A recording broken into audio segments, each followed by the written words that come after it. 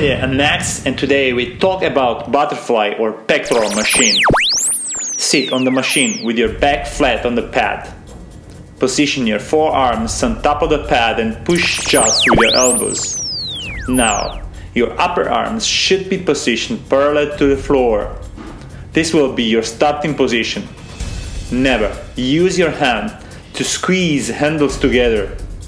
Push the handles together and squeeze your chest as much as possible. At this point, breathe out and hold the contraction for a second.